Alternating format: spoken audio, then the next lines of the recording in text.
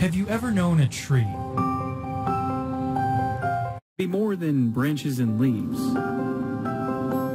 We called it the big tree. It's the celebrated pecan tree of Armstrong Parkway. We would always say, Mom, let's go see the big old tree. This 150-year-old pecan tree has been a reminder for many in Highland Park.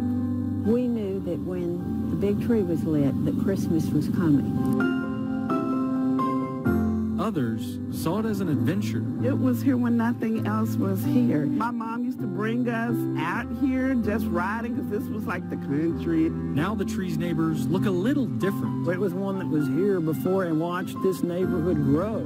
So it was a witness to the neighborhood growth around it.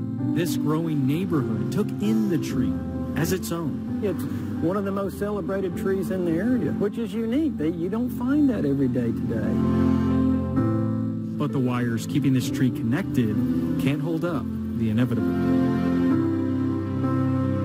It has been in decline for many years. Highland Park Mayor Margot Goodwin says the tree is no longer safe to walk or drive under. It has to come down. Mother Nature knows when it's time, and that tree recognizes that it can no longer support that huge canopy.